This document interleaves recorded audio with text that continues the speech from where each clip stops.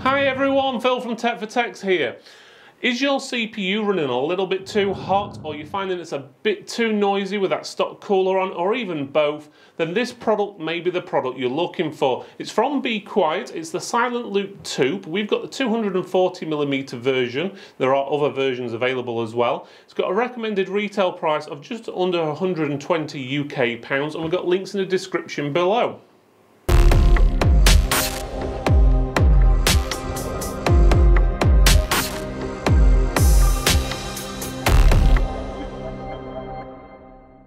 Okay, so let's have a quick look at the box and a bit of information about this. This is the 240mm version. They do 4 versions, a 360mm, a 280mm, the 240 which we have here, and a 120.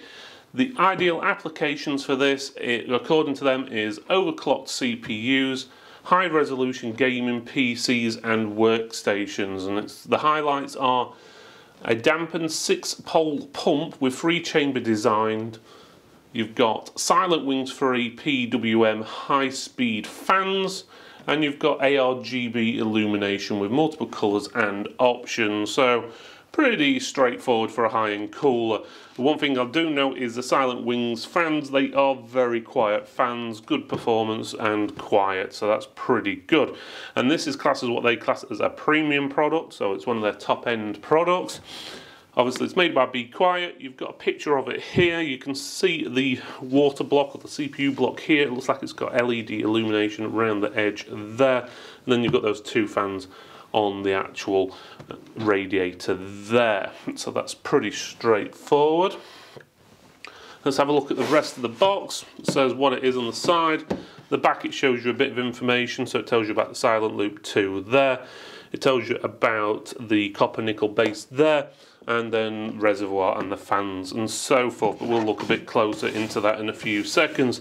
On here you've got your specifications, so it tells you the full dimensions, what it fits on, which is basically pretty much most modern CPUs on the market, as well as your decibel levels and other things. It tells you things that the pump speed is 2,800 RPM, as well as the fans going at 2,200 RPM. The lifespan is saying on the fans is 300,000 hours, so it should last you long enough. So let's open this up and figure out exactly what we've got inside. Okay, so inside the box you've got a few bits and bobs. Let's start off with the paperwork first. You've got a disposal form here saying safely dispose of your stuff and so forth. No one's going to read that. You've also got a manual here which tells you how to fit it. There are a few QR codes in there for the different sizes. Tells you the contents of the pack, how to fit it. So it looks pretty straightforward. You put the base on the top. Obviously that's for AMD. Tells you how to put the fans, put the paste on, screw it in, and so forth. It's pretty straightforward for a water cooler fitting wise by the looks of it. Tells you how to put the fans on. Tells you how to connect up the RGB controller. It also tells you there is a little hole on the side where you can turn the RGB on and off, which is alright I suppose. I'm hoping you don't have to open up the case every time if you want to turn it on and off. It would be a bit of a pain. And then it's got a refilling hole on the side as well as coming with liquid to refill the actual water cooler up after a couple of years, and then it gives you a bit of technical stuff. And there's that little reset for the RGB there. Right, so let's get on to this. So let's start off with the liquid. So you've got your Be Quiet Silent Loop 2 coolant, so anti-freezing to -7. So you've got that's to refill this up.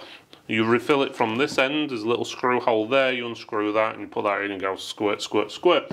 Generally, you should only have to do that after a couple of years, and then again, you may not need to. So you're just basically refilling it, or for whatever reason you need to drain it out and put some different coolant in, you can do that easily with this. It's not a sealed unit. We'll look a bit more at the cooler in a few seconds, but that gives you a rough idea of the coolant. You've got 2 of their Be Quiet Silent Wing free fans, which run up to 2,200 RPM. These are pretty good fans, to be honest. We've used them on other coolers and stuff like that from Be Quiet, and they're pretty good, and they even got a variation of them inside the new power supplies we reviewed a few weeks ago, so it gives you a rough idea. And that was the Dark Power 12. And as you can see, the fans itself, they've got like ridges on each of the blades to help shift more air, and it does it pretty quietly as well, saying that. Obviously, if you're going to run them full whack, they're going to make a bit more noise than if you just leave them on auto or low. You've got two bags with bits in, so this is going to be your backing plates, you've got your thermal paste there as well, and all the screws to fit the actual cooler to your motherboard there. And then this has got your RGB cabling and a few screws in there as well, so, and a fan splitter to combine the two fans together on one cable. So again, that's all in that bag there. Let's get down to the cooler itself. As we said, on the actual radiator, you do have a screw hole here. That's where you would unscrew that, squirt your liquid in to fill it back up. Again, you only have to do that after 2 years, and I would recommend you take this out of your case before you do that, because the last thing you want to do is squirt this accidentally all over the rest of your components. And one thing what I would suggest whenever filling a radiator, and that goes for cars as well, is do it when they're cold, not when they're hot, because as they're hot, the heat makes the liquid expand, and you open it up and it'll potentially spray everywhere. So do it when it's cold, please. Especially when you're doing it in a car, otherwise you end up with basically a fountain coming out the bonnet of your car. But there we go.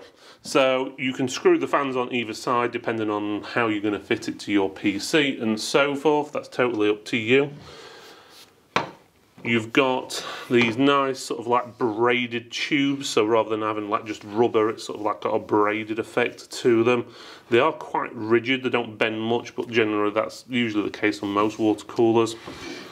You've got two cables coming off of it. One is a 3-pin connector for your motherboard. You can plug that into your motherboard socket where you would normally connect your CPU fan, and it does let you change the performance of that, or the speed of the pump, by changing between 9 and 12 volts on obviously your motherboard settings and so forth. Your other cables for your RGB, so you've got your standard ARGB connection there, which is your 5 volt, and then you've got also another pass-through cable there as well, so you could add another device onto it if needs be, or put it in the middle of a chain, or however you want to do it. You can also connect it up obviously to the controller, which is here as well, if you don't have an RGB connection on your motherboard, which is pretty good. So let's go to the water block itself. So you do have obviously the base and the bottom there, and as you can see, it's quite nice and shiny. Well, that's for sure. I don't really see any marks or anything on there. They've done a pretty good job. It does feel, yeah, it feels nice and smooth, no rivets, a little bit of dirt from the sticker there, but other than that, that's pretty nice. The cables obviously do rotate on the block there as well to position it how you want.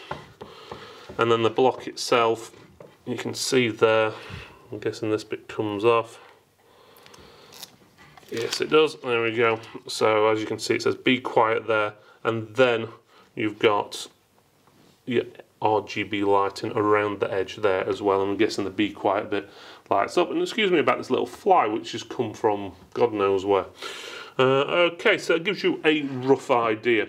So, but otherwise, that's pretty much it. We're going to plug it in, get it testing, and see how well it actually performs, and take a few pictures so you know what it looks like once it's been set up.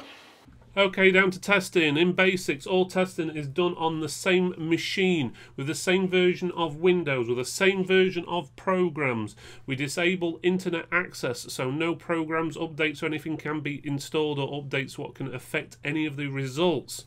All background tasks which are non-essential get disabled, so again they will not affect the testing. The testing room has air conditioning / heaters built in to keep the temperature at 18.5 degrees Celsius. Also decibel levels are at a steady 45.6 decibels. When testing things like fans, we set the speeds at 50% and 100% and not auto, because obviously if you've got something set at auto, it will adjust the fan speed up and down to adjust the temperature to the optimal temperature, so it can affect results. So we set the fan speeds at set speeds like 50% and 100%.